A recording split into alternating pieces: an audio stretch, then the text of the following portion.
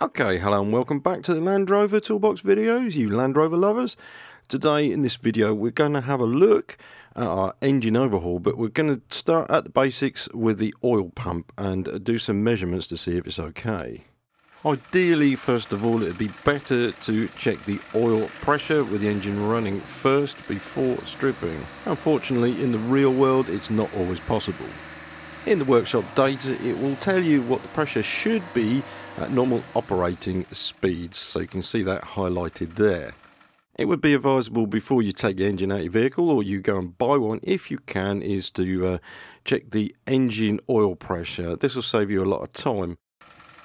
So basically what we'd do is get the engine to running temperature and then check the pressures. Okay, so we're looking at somewhere around about 55 psi, and this is, well, on this engine it is up to spec.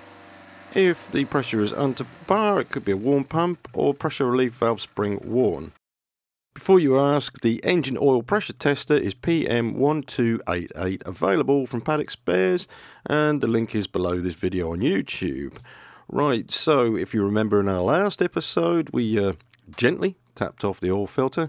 This is a vital component. We shall be looking at this in a minute. And also the oil strainer pickup pipe is a vital component, along with the oil pump, which is driven by this crankshaft nose. And you'll find it in here, which is on the timing case. Okay, so we're going to strip this out and measure it. Handy piece of equipment is this oil spy, which is, we've tested a bit of oil from the engine. Oil spy available off the internet. And basically we can have a look to see if we've got any diesel issues or any head gasket issues. In this case we haven't, which is good. 300 TDI uses a disposable canister filter. Just be careful when you've stripped, it's still got loads of oil in it. Right, so the warning lamp switch is here, and this is also where we'd screw our pressure gauge into. Okay, so this part here is where a thermostat will live. Hang on, I've just got oil dripping from somewhere. Basically, this is the outlet to the oil cooler where a pipe would be situated. Now, when we've stripped this, it's 2 bolts, and then we can lift this part of the housing out of the way. There's an O-ring under there, and then you'll see that there's a thermostat here, which is a wax pellet type. If you've never seen one, then I'd go ahead and change the one on your engine. They are fairly reasonable from Paddock Spares and go under the name of Oil Thermostat Assembly for 300 TDI. Right, so we're going to chuck this. In here we also have a spring and 2 washers. Make sure that these are not missing because they'll need to go back. Don't have too much of an issue with these at all. Okay, so once the components have been stripped off, you can then remove the gasket and clean the housing very thoroughly with paraffin. Okay, so making sure there's no gasket remnants left anywhere in the gallery at all. It's a very simple component, so it can be put back together with a new thermostat. O-ring should be found in a gasket set or the bottom gasket set. Alright, just get the oil off my gloves, and then I'll show you about this pickup and strainer pipe. Right, basically what we inspect for is any cracks, making sure that when we clean it that this strainer has no debris in it whatsoever, that the brackets are in good condition, that there's no bends, nicks, cracks or anything. Mainly the crack will be about the joint, if anywhere, and it has an O-ring which seals here, which is on the front cover. Front cover also has the oil pump I've already told you about, which is in here, and this is the pressure relief valve. Okay, you can see the pressure relief valve has a spring and it also has a plunger, and we need to undo this cap to remove it. Now, ideally it'd be great if you could just use a screwdriver and unscrew it, but I'll just quickly undo this and show you the spring and the plunger that's behind. You can take this out easy enough, and the plunger is sat in here. Okay, so gasket scraping, you could use a hob scraper with a sharp blade or a stiffer tool. You could also use a soft wire brush for getting the last bits of the debris off. However, whichever way you do it, you do not want to damage the aluminium, so just take it easy. Okay, so basically scrape all the gasket off front and back. And on the bottom here you have RTV silicone where the sump was glued onto. Okay, one thing that's important is to check the casing. You can see somebody's actually used something like a chisel to take the sump off. That's not too much of a problem because silicone works on here. Basically, with the seals, I leave them in because I've always got the numbers here to tell me which seals I need to fit where. Okay, they can be removed last thing before refitting new seals. Okay, so the casing, now these can crack. Aluminium's not that versatile, and it's not that super, but it is flexible. And when checking around the casing, you want to make sure that the webs, there's no cracks whatsoever. Bit of corrosion up the top there is not really an issue. It's fairly dirty. Things like this, where your webs are, it can crack around this area, especially where your timing belt idlers are. And then down here, which if you look very, very carefully at where the crank area is, this is something to pay particular attention because this can be where oil can leak from if it has got a crack. These bolts here as well, if somebody's screwed in something that's too long, can crack through, and that will cause an issue or weaken the casing at that area. So it's just a few things to keep in mind. Okay, so the oil pump casing here, we're going to take the back plate off, and I'd advise using a very good fitting screwdriver. Just release each of them and then unscrew them afterwards. You want to make sure that you don't lose these, so make sure you've got a good receptacle. And this should be siliconed in, but it's not. This particular one has no silicone on this side. And just incidentally, you can see the scoring on here. This would have been the thrust on the oil pump to the plate. We'll check that later. Okay, so you have your oil pump here. Now, this is different to the T200 TDIs and the earlier ones. Basically, what we want to do is mark the relationship between the casing and the outer rotor and the inner rotor to the outer rotor, okay? Now, I've just given them a scratch, but you could use a pen.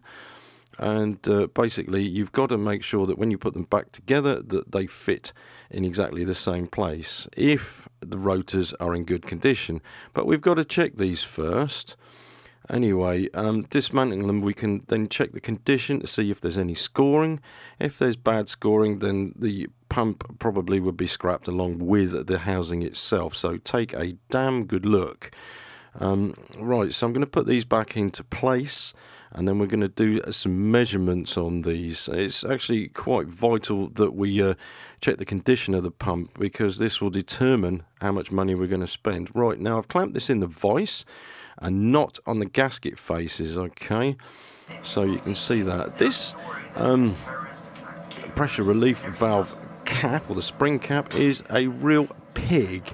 I could use a stronger word, but it's so wide that there's no screwdriver big enough, and if you put an edge on the screwdriver, it slips. You cannot undo it this way. It's got a little bit of Loctite on it.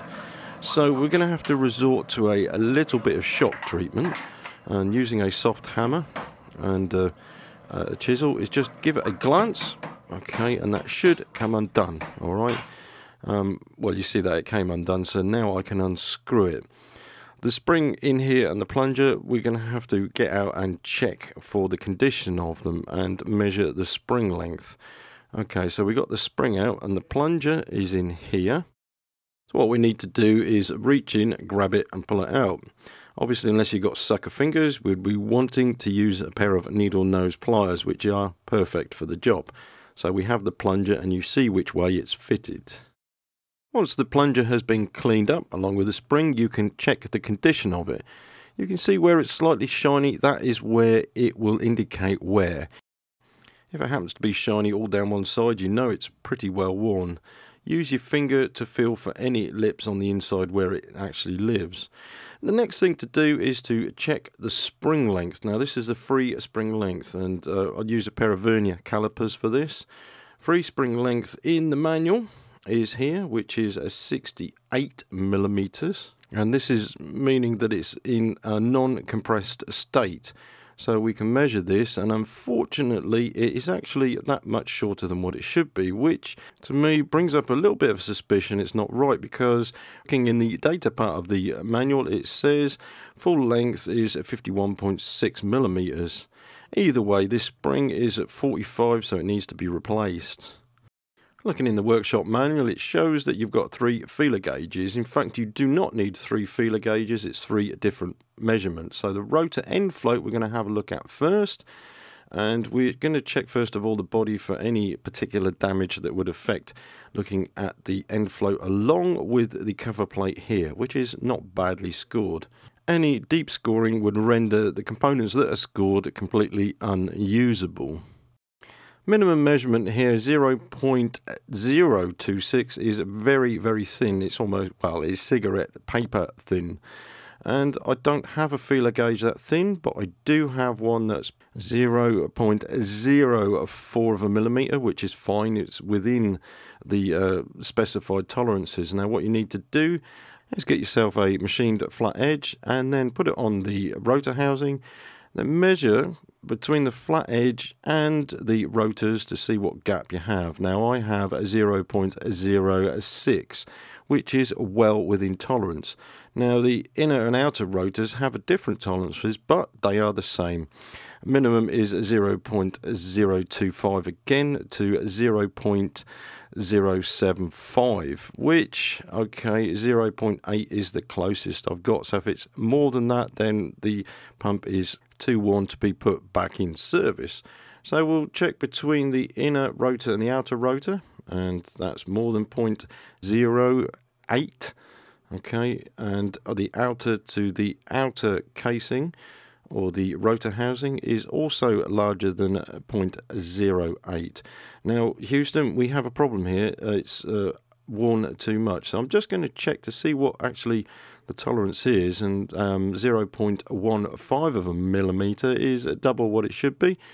And yes, you can see that that just fits. So with the feeler gauges, we've actually just condemned the rotors on the pump. Okay, so the oil pump is no good for putting back into service. So you can see the thickness there on that. That's well out of tolerance. So these rotors and possibly the housing as well.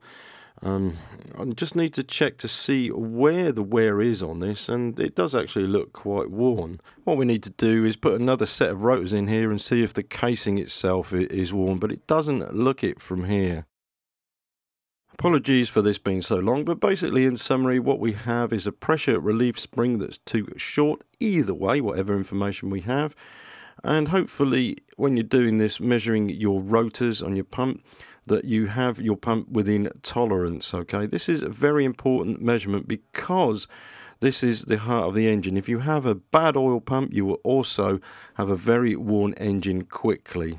So the motto basically is, when you're doing an engine, expect the worst, and anything that you find that's good is a bonus.